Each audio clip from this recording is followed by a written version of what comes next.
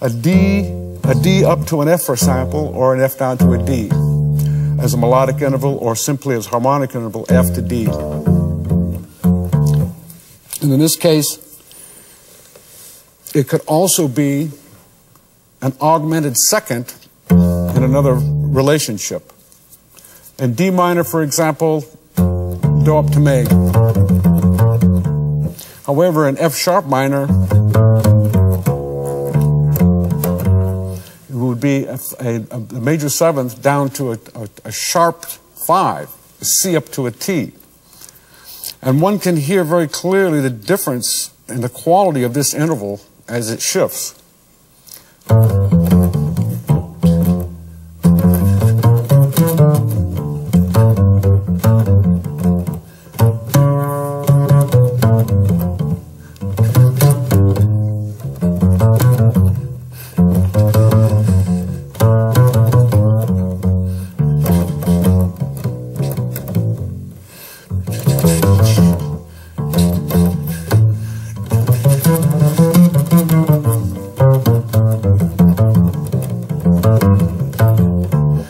To me.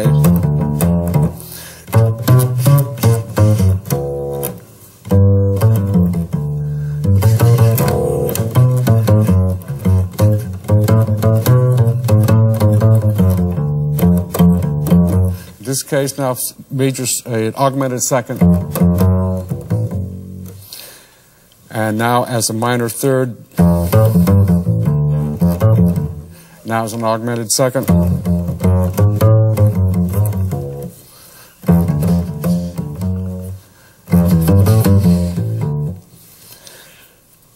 Changing it again to, instead of a minor third, D up to F as being Do up to Me, now actually putting it in another key as a minor third again.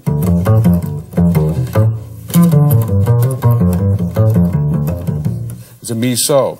And just playing with these intervals, developing whatever is necessary in order for you to be able to demonstrate what that particular interval is.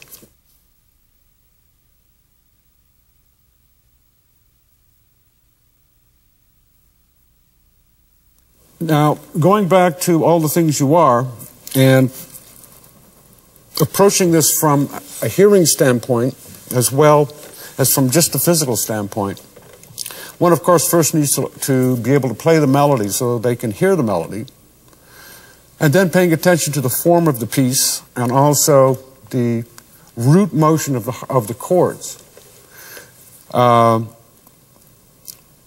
Then listening to the melody internally, and then playing the root motion and listening to the relationship then between the melody and the root motion.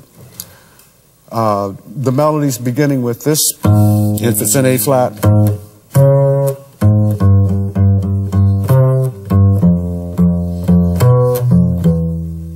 The harmony being in F minor.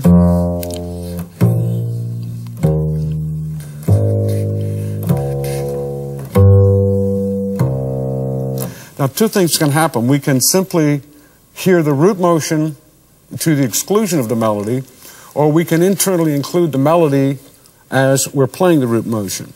If we include the melody while we're playing the root motion, and the melody being starting on this pitch,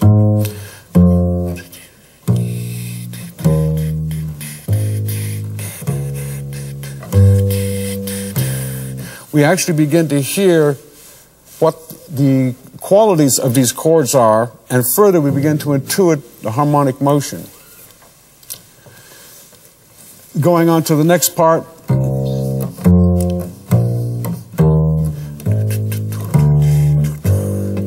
If that's too difficult to do in the beginning, singing the melody while you're playing the harmonic motion can be of great assistance.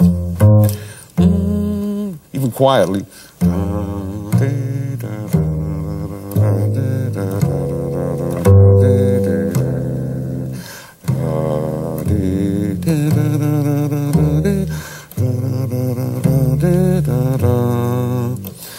Paying very, very much attention to the melody note, the melody tone, and the chord root, and what that relationship is.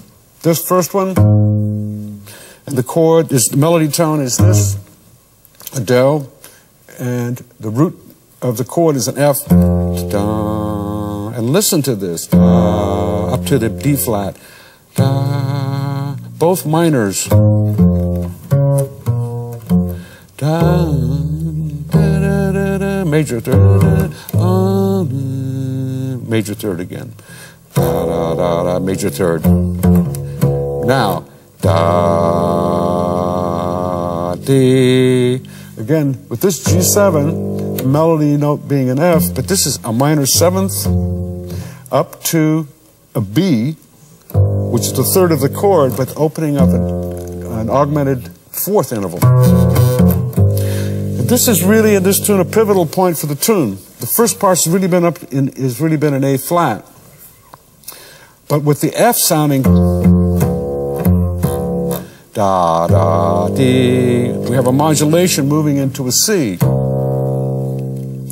So again, not just hearing the pitches, but really intuiting what that tonal motion is. This first F being more of a la, la, la, la, la, and then up to the B, which is more T, T, T, do. So here's a case of an interval which, if we looked at it pitch-wise, is an augmented fourth. And we will hear it that way. But further, if we intuit it tonally, it has a sense of a la up to a T. To a T. Now that's curious, because la up to T in a diatonic scale is a major second. But here we have an interval of an augmented fourth in which the tones are not consistent with the pitch interval. And I bring that out because I think this is what's really makes the difference between what I mean by a tone and tonal motion and a pitch and pitch order. The ability to hear this moving, not as just the first pitch, that is, being related to D flat, the second pitch being related to C, allows us to move more deeply into the tonality of whatever is there. If we're going through this piece, what I discovered was that there are basically four major tonal areas. First one in A flat, the second one in C, the third one in E flat, the fourth one in G, well actually five, and then the last one in E, with a turnaround going back to the top with a C, 7 chord, to the F minor. In learning a piece like this, then I realized that there was a way of organizing it mentally in such a way that regardless of what key it was going to be played in, there was a kind of map, at least a mental map of what it involved. So, for example, this was quite some time ago I did this, but if somebody mentions the tune All Things You Are, I generally, first thing that comes up for me is a major 7 A flat, as a major 7 chord, starting on the tonic, and then coming down a minor third with a turnaround to the C. So if it was in E, for example, it would be an E major. That's major 7 in E. Coming down to a minor third, and then down to a major third for the chord coming back to the beginning. So no matter what key it was in, there was already a mental map of the root order and actual chord progression. Then it just required hearing the harmony or hearing the tonal order instead of thinking of the chords. Again, if the first part is an A flat, then in All Things You Are, for example, then the harmonic motion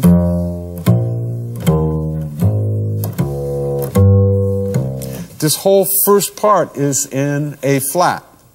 So hearing the harmonic motion, basically intuiting the movement in A flat, one isn't restricted to simply thinking chord, and then B flat minor, and then E flat 7, and then A flat, and then D flat major, and then G7. But rather hearing the harmonic movement internally, so that when one is improvising, one simply affirms or reaffirms that harmonic movement.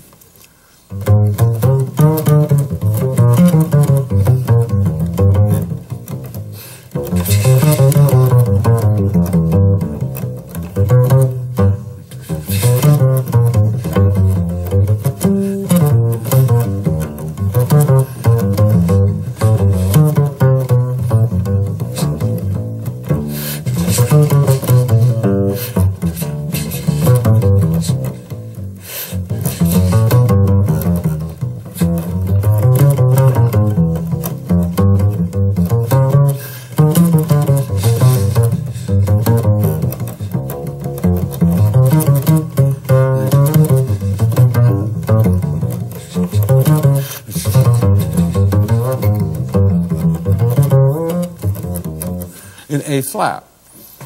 But then what I also discovered was that to develop a more rigorous understanding of the fingerboard is to play it in a key that it isn't played in, and simply play it through all the keys, actually. It's very rarely played in C. So by playing the melody in C, and then by understanding what the harmonic scheme is, having a mental map of that, and then understanding and hearing and intuiting what the harmonic sense of it is about, just begin improvising in the key of C. The first chord in the key of C then begins on A minor, and basically instead of hearing an A minor, D minor, G7 to C major to F major to B7 to E minor, is really hearing a harmonic movement as it would be in A flat of 6 minor to 2 minor to 5/7 to 1 major to 4 major, and now to a 5 of a B7 and down into E major.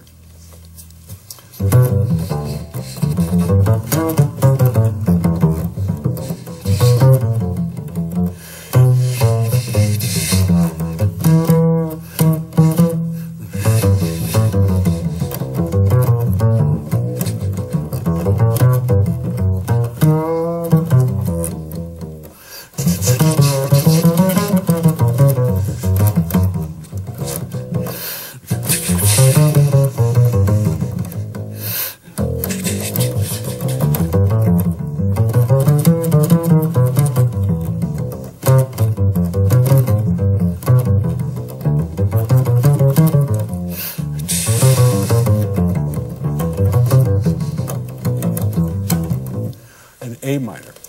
One could pick any number of keys. You can pick E, B, and that can be a very useful way of simply learning, getting a better command of the fingerboard and reinforcing an intuitive understanding of harmony and also of harmonic movement.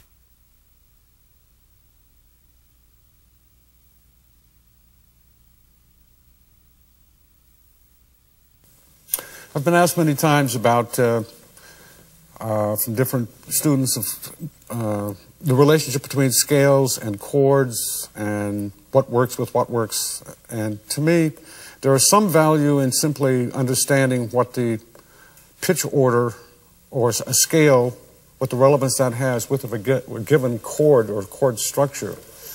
But without intuiting what the function is, that is to say, a C7 as a 1 function or a 4 function or a 5 function, the scales themselves leave a lot to be desired.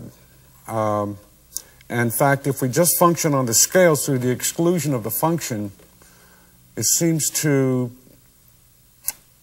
reduce our options or the possibilities of something much wider than that to be available. And for every rule that you can come up with about what works with a given chord or a scale, there's going to be someone who breaks it and breaks it in a meaningful way.